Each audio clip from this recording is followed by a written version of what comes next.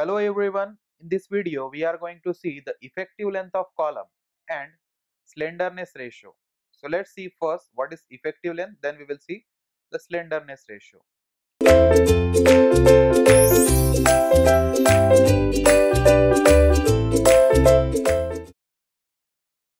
See, the effective column length or the effective length of column can be defined as the length of an equivalent pin-ended column having same load carrying capacity as the member under consideration. What does that mean? For example, if I have a column like this, there is a column whose both ends are fixed. Okay, so if I want to convert this into pin jointed, that is simply supported at both the ends, I want it pin jointed at this point also and at this point also. So I am converting this length into the pin jointed one. So to convert this, I will convert this normal length to the effective length. So it will be like this one. So only this one length will be considered as effective length, not the total one from this point to this point. Okay, so what does that mean? Effective length can be defined as the length of an equivalent pin ended column.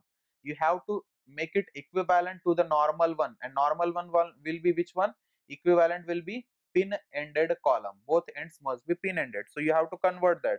So there will be some conversion factor.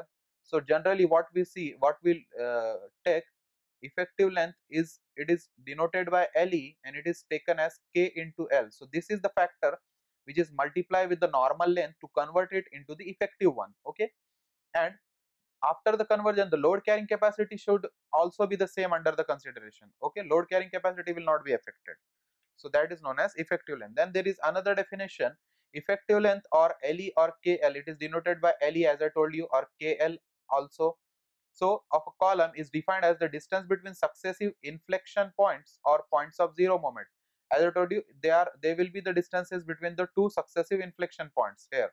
So that one will be the effective length here, if we are taking the example of both ends are fixed.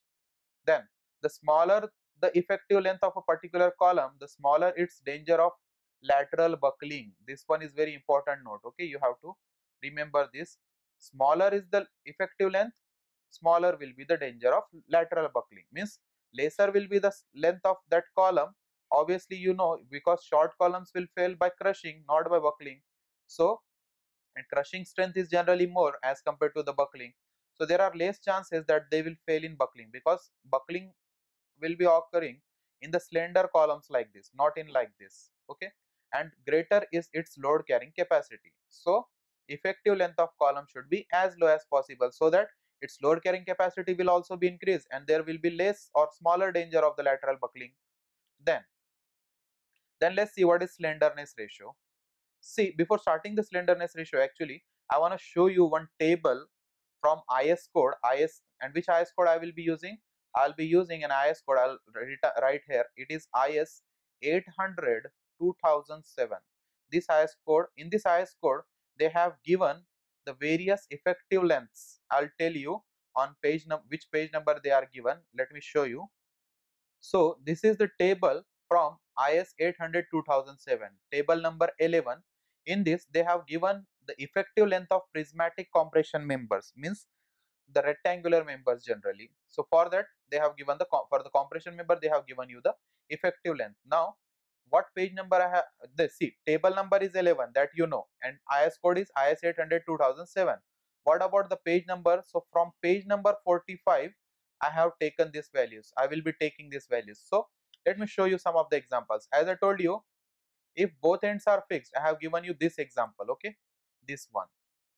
So if both ends are fixed, that one, that what does that mean? The diagram will be look like this. So it will be only this much length will be considered as effective length. So it will be 0.65 times L. So what will be the value of K here? 0.65 is the value of K here. Okay, then similarly, if one end is, both ends are hinged, the effective length will be same, that is 1L only. The factor will be 1 here. Similarly, they have given one roller, one fixed, one hinge, one fixed, both ends fixed, like this. So from that, from this page number, table number 11 and page number 45, you can take the effective length of columns. Now coming back to our subject, we have seen the effective length. Now let's see what is slenderness ratio. So the slenderness ratio, what is this? See, the ratio of effective length. Effective length is denoted by what? I have told you, it is either denoted by LE or it is denoted by K into L. Okay. So what will be the effective slenderness ratio? It is denoted by lambda. So it is the ratio of effective length to the least radius of gyration. Radius of gyration is generally denoted by r, and it is saying that it should be least one. Least one means the minimum one. So I can write like this: LE by r minimum, or KL divided by r minimum. So this is the formula for slenderness ratio, or you can define it like this. In the words, you can define it. It is the ratio of effective length of column or effective length of the member to the least radius of gyration. Least means the minimum one. So that is the slenderness ratio of the column. Okay, or you can define it like this. It is defined as L by K, where L is the effective length. Either you can write L or LE, then to the K, and K is the actually this one. See, it is defined in some books, that's why I have written like this. In some books they have given like this: L divided by K. So for K means your R minimum and L means your effective length. Okay, so in some books effective length is denoted by small l like this only, and this R minimum it is denoted by small k. So that is the ratio, and that ratio is known as slenderness ratio. Now in IS code I'll show you from where you can take the values of slenderness ratio for different members. Let me show you this. And IS code will be same again. Which IS code? IS 800 2007.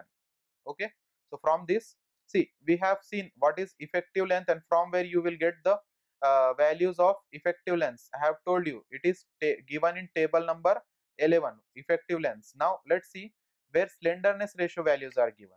Table number 3 and page number is what? 20. So on page number 20 and table number 3 they have given you the maximum values of effective slenderness ratio.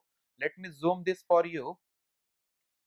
See, the first type of member is a member carrying compressive loads, means it will be compressive member or compression member resulting from dead loads and imposed loads. Imposed loads means the live load, means that member which is subjected to dead load and live load, and it is type of compression member. For that the maximum slenderness ratio value is what? It is 180. 180 is the value. KL by R they have given here. Then the next one, the tension member in which reversal of direct stress occurs due to the loads other than winds or seismics, means there are no loads which are subjected like this, means there will be no wind load, there will be no seismic forces, and that tension member, for that tension member the slenderness ratio will be 180. Then a member subjected to the compression forces resulting only from combination with wind load and earthquake load. See, for the normal compressive forces or the compression member the ratio is 180, but if you are considering the wind load and earthquake load or earthquake actions, the slenderness ratio is 250.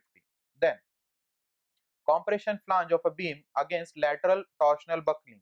That means if the type of structure, type of member is the beam, and even in beam, if it is a compression flange member, I have shown you what is flange, what is web member of a particular beam. So for that the ratio is 300. Then a member normally acting as a tie in a roof truss, means the tension member in a roof truss or a bracing system which is not considered effective and subject to the possible reversal of stress into the compression resulting from the action of wind or earthquake forces. See, so that member, note for this, see, it is that member which is a tie member, means the tension member in a roof truss or the bracing system, and they are subjected to what? Action of wind and earthquake forces. And the last one, members which are always under tension, but it should be other than the pre-tension members. So those members which are always under tension, those members, for that the effective slenderness ratio will be 400.